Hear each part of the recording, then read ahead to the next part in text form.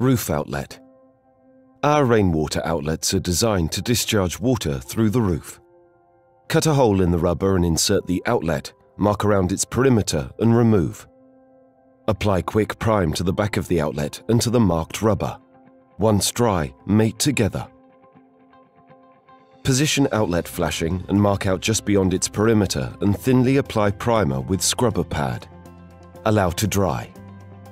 Peel off backing paper from outlet kit and carefully mate the two surfaces together, then cut the hole for the outlet.